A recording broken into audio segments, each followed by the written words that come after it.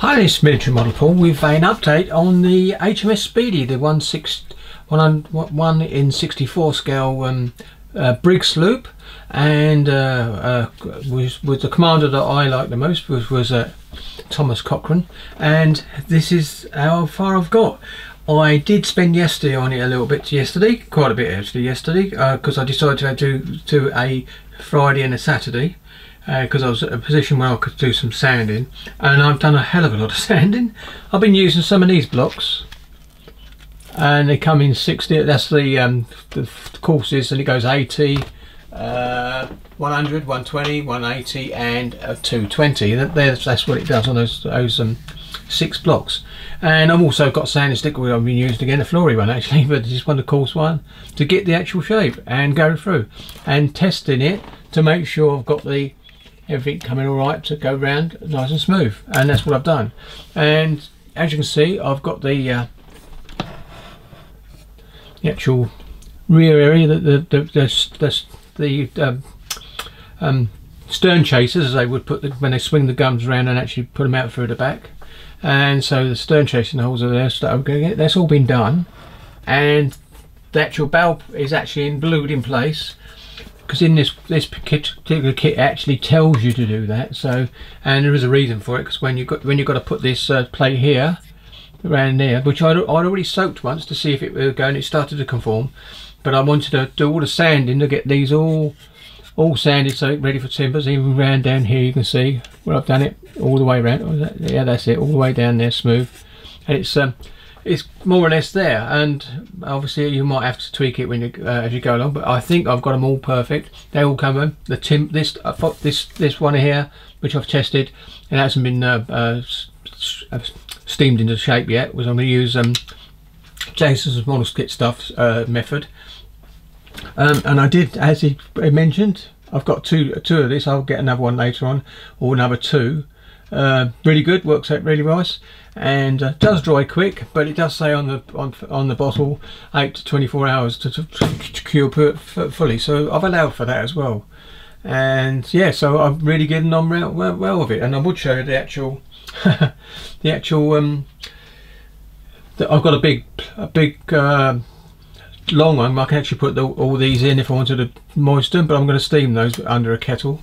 I have looked into a steamer as well, just to see if it's worth doing, but I think a kettle will do, because you can do 4 planks a day when you do it. And what I'm going to be doing is, I think Jason went all the way down one side, then went the other side and done the other side. I'm going to do one on one side, one on the other side, and work my way down. So basically I'll just do it evenly. I think someone mentioned stresses when it dries, of course when it's shrinking, because mine won't be shrinking so much because they'll be actually steamed. So the timbers, as they go down, do certain things. So anyway, so the bit I'll be doing next is let's have a look. We'll be doing this bit, putting this on the side all the way around, and I've got loads of these, and counted them, I've got 40 of them, so I've got more than enough to do the job to hold it in place. And put one on the front to actually hold him, because the actual bit goes into this slit area.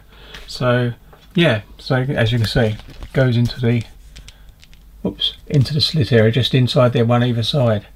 And you actually have another outer timber like it and another inner once you remove these bulkhead pieces, the top bits, because you don't glue onto them, because if you glue onto them you'll never get them in, you never you have a lot of work afterwards. So yeah, so I'm really happy with this so far. And so later this afternoon I'm going to be doing that. Once it's had an hour in soak, I'll be doing that, and going along the side and making them dry, so it'll be a dry fit, and once it's dry it should hold its shape, which will make it easier then to find it going with the glue. And I think Jason did that as well on the what's it called, a firefly, flycatcher or something like that. Anyway, the ship he's building at the moment. Sorry Jason, I can't remember the title of it. This will be my next ship in regards to a wooden ship, because I'm going to be doing this now, wooden ship, as well as my other things as I go through from now on. And this will be the other next one. And there you can see It's a frigate, as you can see. Same Vanguard models, really good. And this is version 2 because they've updated it from the version 1. This one was an updated novel. Really nice looking kits, and it wasn't too bad going together. And it is a learning curve, but I've finally got. I think I've got that perfect as it should do. Looking at the drawings. And it tells you to put the barrel spring in place, the actual barrel in place, because there is an outer one this side and another side. Once you've got the planking on, you put on both sides, and that basically covers up the joint. But I'm going to try and get a nice joint all the way around there now. It's all smooth and really nice, so that's okay. Right, that's the end of this little update, but quite pleased. As I said, if I can bring around a little bit, I don't want to pressure. There you go.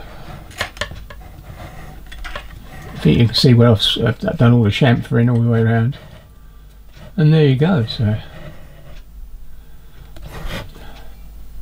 then I can get this on it. Yeah, there you go. But anyway, really pleased how it's gone so far. There was a lot of sanding involved. I must have been about 2 hours, 3 hours of sanding doing that, but really pleased how it came. So anyway, I'm going to not waffle on anymore, and Nelson will be back on it again tomorrow, and there will be an update possibly done at the end of the day on Sunday for the Nelson, showing you the actual centre bits of all its rigging on. I've done quite a few more wires, and I'll keep breaking bits every now and then, but I've managed to start getting control of myself and not doing it. So I've got, what's it, three to come down to the deck at the rear, on the rear mast, right down to the deck. No, 6, sorry, 6 in the rear, 6 on the front, and something that goes down the front. Now I'm not sure I saw that on the photograph, so I may not put that on just in case it's not there. So I'd rather have it not there and I can put it on later than anything else. And then that would be going on top of the hull. Once I've on top of the hull, so that I can ready to start putting things on it. And then I might just keep it on the desk until it's finished, because I don't want to keep going back between to this one for that particular case. So today I should be trying to get this bit job done on this one and finished. So anyway, that's waffled too much. I'll catch you on the next one. Happy modelling, everyone. Catch you later.